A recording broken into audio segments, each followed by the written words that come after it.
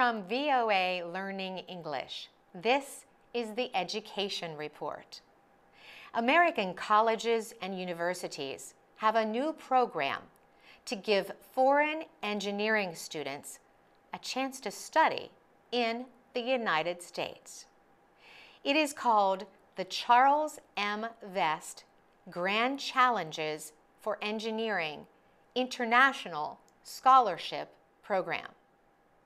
These challenges are 14 problems that engineers could possibly solve in the 21st century.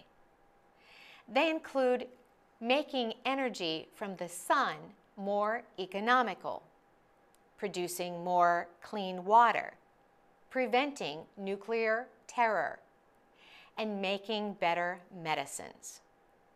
Last year, 8 universities in the U.S. launched the VEST Scholarship Program. These schools each offered one foreign engineering student a VEST scholarship in 2014.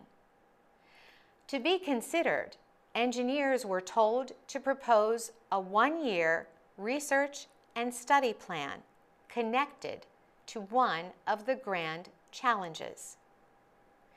Anyone interested in being part of the next class should go to the VEST Scholarship website, vestscholars.org. Another program for young foreign engineers is called Frontiers of Engineering. That program is an effort of the National Academy of Engineering. Young engineers from 30 to 45 years old come together to learn about developments in engineering.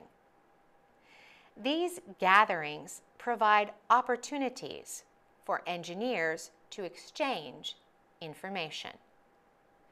One such meeting led to a debate on how to design a nuclear power plant that can resist earthquakes. The Frontiers of Engineering program is aimed at improving understanding and building connections. The meetings are planned by and for younger engineers. There is a meeting in India in May, another meeting in Japan in June, and one in California in September.